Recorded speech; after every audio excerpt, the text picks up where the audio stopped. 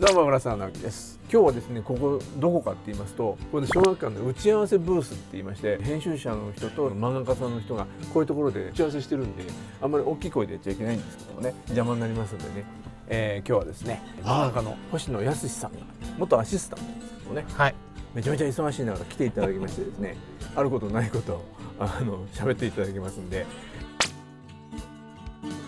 星野君はあれですかね、いつ頃入ったんですか、浦沢直樹の仕事場に。はい、ヤワラとマスターキートンの途中で入りました。マスターキートンは終わりまで書いた。終わりまでいました。モンスターもいた。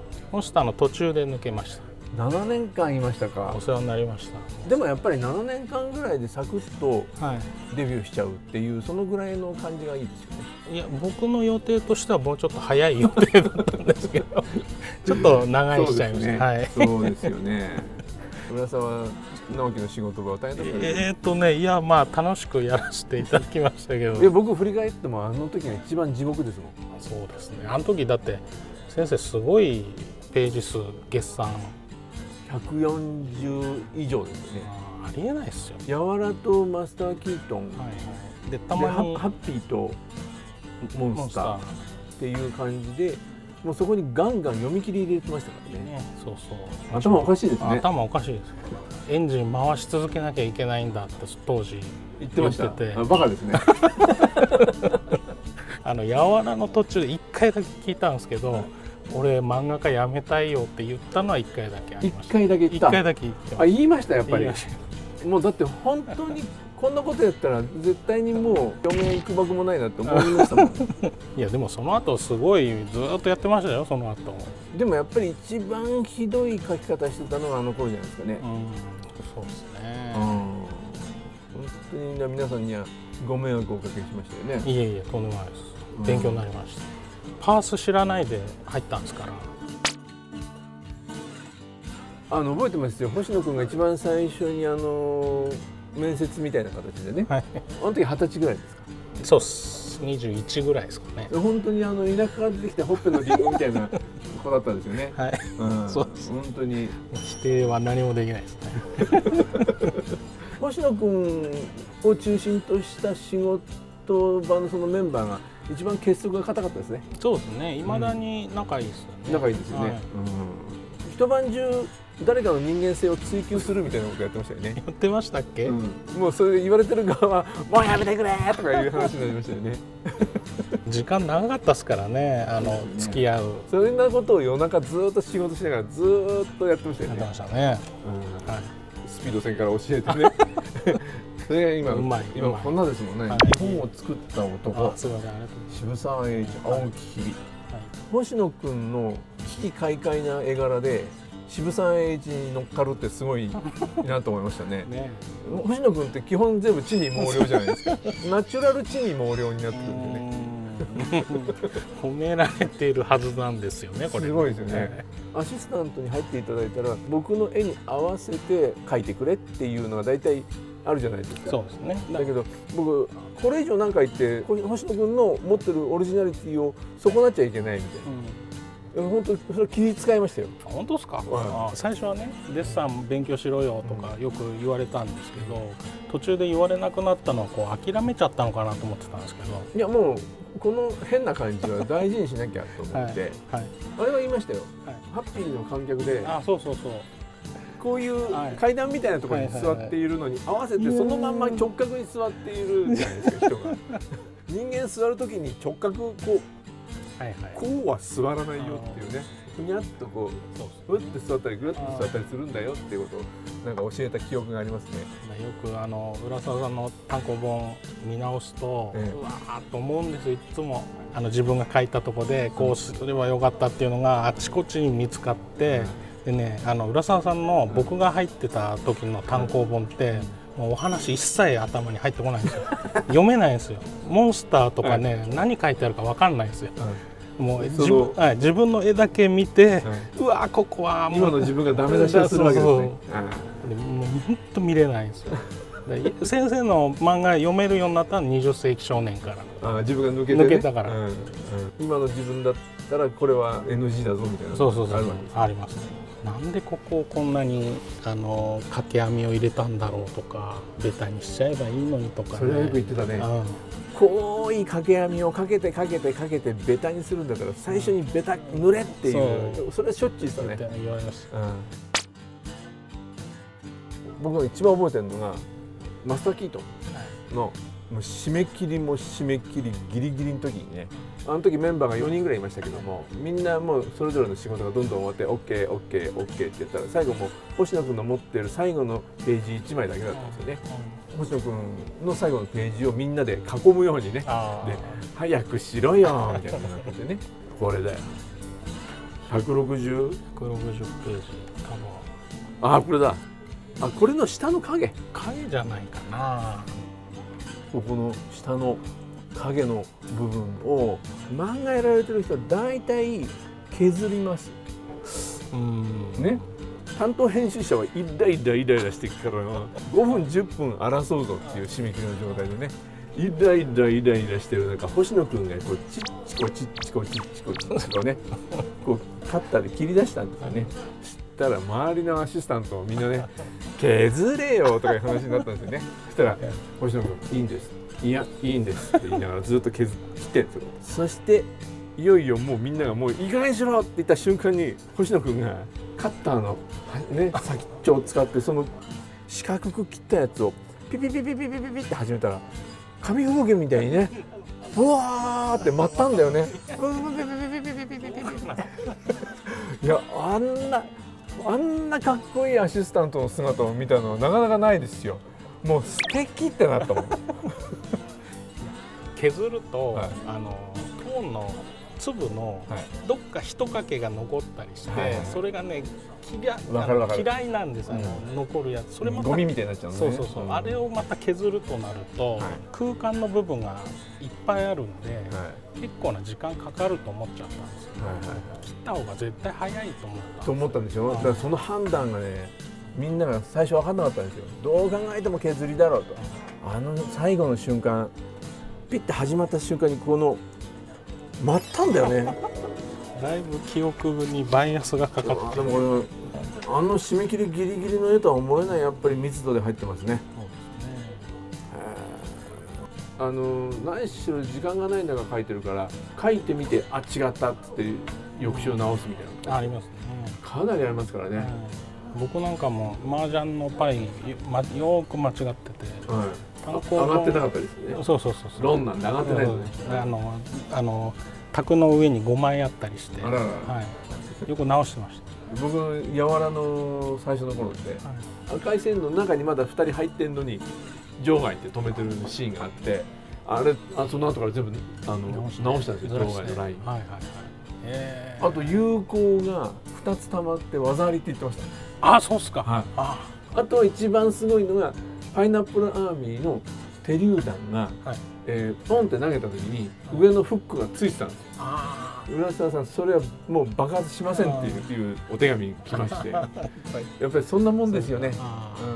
ものすごいスケジュールで書いてるので、とんでもない間違い書いちゃったりする。だからもう皆さんもどんどんそうやって突っ込んでいただいて、単行本の時に直すみたいなね、そういうのでこうちゃんとした作品になっていくっていう感じもありますよね。それで前回のこの YouTube チャンネルの方で紹介したように、あれもやりましたもんね。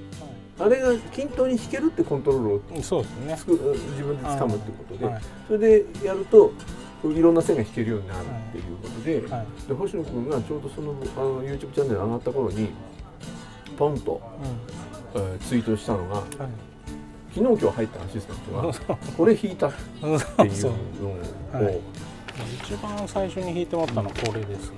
一番最後のコマのスピードですね。もうこれ合格ですね。これそれデジタルで弾いた。これデジタル。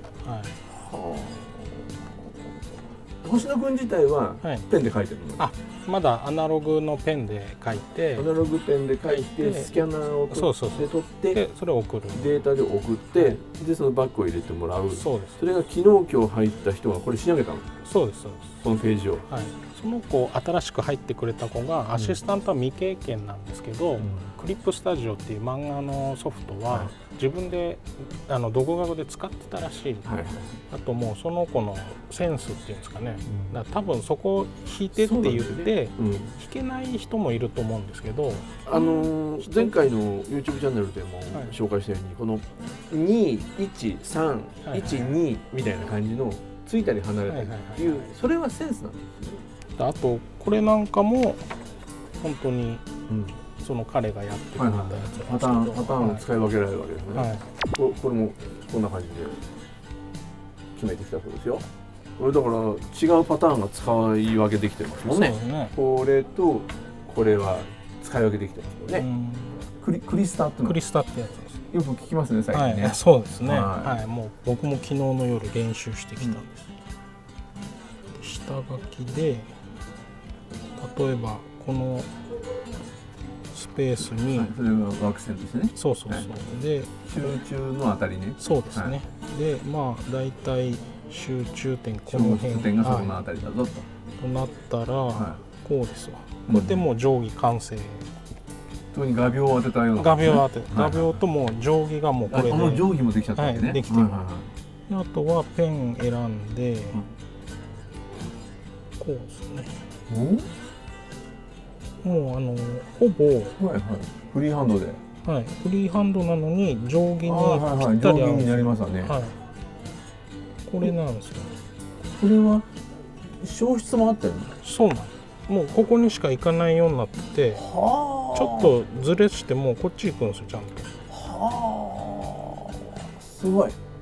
ペンの太さも、あと抜き加減とかも、全部設定で決められる。なるほど。これですね。いやだからこの辺に交わっちゃうこともないし、そうこれの方がいいですよね。そんなこと言っていいんですか先生。そんなこと言っていいんですか。そこにめがけて、これで、本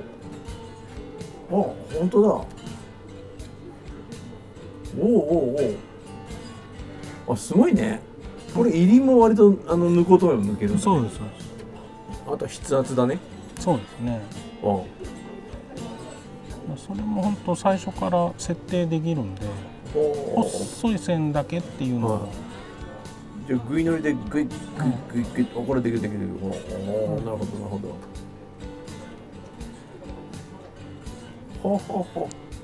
だから本当に何だったんだろうと思うよね。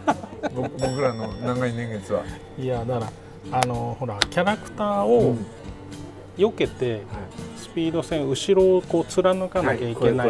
これ。時とか、ここに持ってっての。それズバッとやれれば本当は勢いが一番いいんですけど、顔にかかっちゃうとホワイト大変なんで止めなきゃいけないじゃないですか。顔のとこで。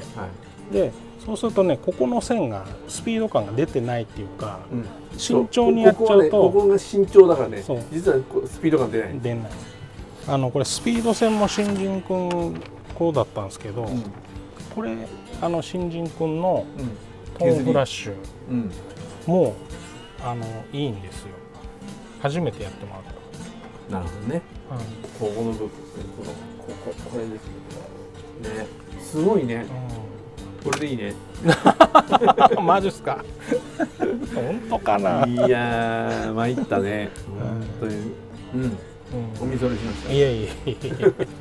ただキャラクターの線とか、味がいい線になるにはちょっと僕がまだまだ全然修行が足りなくて、アナログの方までやってるんですけど。お待ちかねの負け惜しみ言っていいですか。いいっす。僕らさ、これが書ける人になりたかっただけじゃん。ギターなんかでも、今もう打ち込めば音出るんですよ。だけどギョンっていうのをこのお手手で弾ける人間になりたかったわけじゃないですか。今考えるとだからそれが何なんだっていうことにもなる世界が今来ちゃってるわけで、そういう人間になりたかったっていうだけの話だったんだなっていうまあ負け惜しみなんだけど。いやいやでもねツイッター載っけた時にいろんな方からリプもらって、いろんな業種の人がなんか似たようなことを感じてる人がいっぱいいて、なんかカメラの人もフィルムのからデジタルだった時もそんな感じだったみたいな話とかリプで返してもらいましたね。ただどっちがいいかとかはやっぱり判断できないというか、まあその人の、好みだったりポリシーだったり、おそらく仕事としてさっきの締め切りギリギリに片付けなきゃいけないってなったら絶対こっちの方がいいんですよ。それも仕事としてはこっちの方がいいんですよ。もしかすると我々やってるのは永遠にお遊びなのかもしれないよね。アートってのとお遊びってすごいつながってますよね。それでやっぱり仕事っていうのはまた別のジャンルになっちゃう感じがあって、最近編集さんもあんまり傍らで早くしろって言わなくなったしね。